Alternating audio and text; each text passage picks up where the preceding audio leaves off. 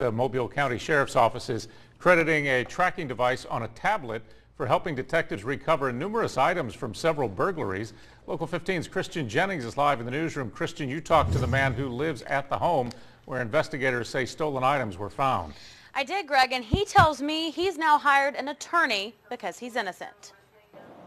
It was inside this house at 2603 Cheshire Drive South, where sheriff's investigators say they served a search warrant yesterday and found guns, jewelry, and electronics, many of which had been reported stolen from the Fowl River Area the same day.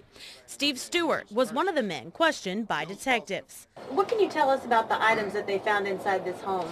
They came on a false information. Somebody gave them the wrong information. So the items that they found in your house were not stolen? No, ma'am. You didn't steal anything? No, ma'am. Investigators tell a different story. They say one of the items recovered here was a tablet similar to this one.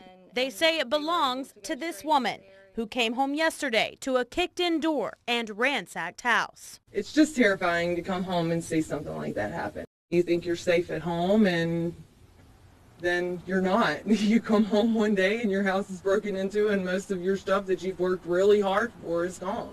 She was too scared to show her face or home on television, but says as soon as she realized her tablet was gone, she went online and used her Android device manager to track her tablet, leading detectives directly to this home. But no arrests have been made.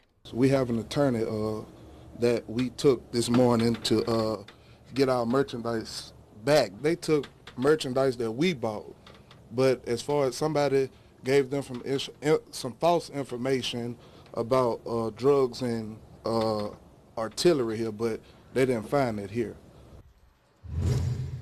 Lori Miles, she's a spokesperson with the sheriff's office. She says they did actually seize guns there at that house. She also says 2 people have been questioned from the home, but the case is still under investigation. Meanwhile, she says most of the items have been returned to the victims. Live in the newsroom, Christian Jennings, Local 15 News. Well, nearly 2 years.